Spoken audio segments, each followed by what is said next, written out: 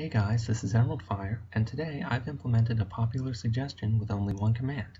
These are all the blocks that Endermen can pick up, and if one is holding any of them, they will drop it if they are killed by a player. I haven't activated yet, but it is in this command block, so let me just show you the default behavior. Let's give an Enderman a tulip.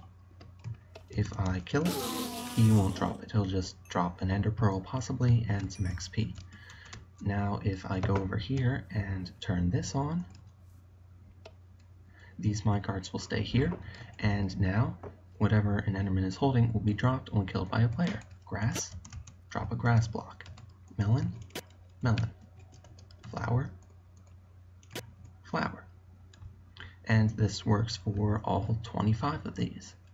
The way this works is by testing for an Enderman that is holding the block, then giving it a certain scoreboard value, and then it equips all Endermen with that scoreboard value with the block that it's holding. So it will equip, say, the melon block into the Enderman's hand item if it has whatever score is for the melon.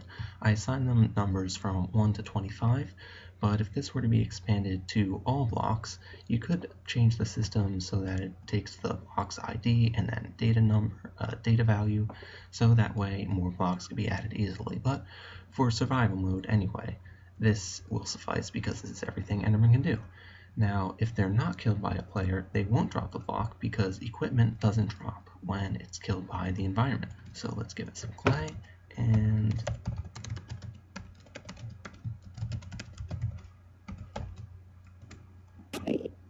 there you go, it doesn't drop the clay. But otherwise, it has a 100% drop rate, and it is not affected by looting because there is only one item equipped in the hand slot. And that's about it. As long as you have these minecarts and loaded chunks, the thing will work. If not, then Enderman will just behave normally. If you want to get the command, there's a link to Pastebin in the description. But other than that, that wraps up this video. I hope you enjoyed, and I will see you all next time. Oh, wait, before I go, let me just give a couple more details. When an Enderman puts down a block, it also checks that he's not holding anything, and he will de-equip that item, and then he can pick up another one, and he will be equipped with the new item. So this works when they spawn in and place blocks and pick up blocks infinitely many times, and it also works with infinitely many Endermen. So if one is a clay block, one is some grass, one is a pumpkin, they'll all work. They'll each drop their individual things. This is pretty much an airtight system, except possibly the minecarts will have a delay of, I think it's 2 ticks, their clock cycle.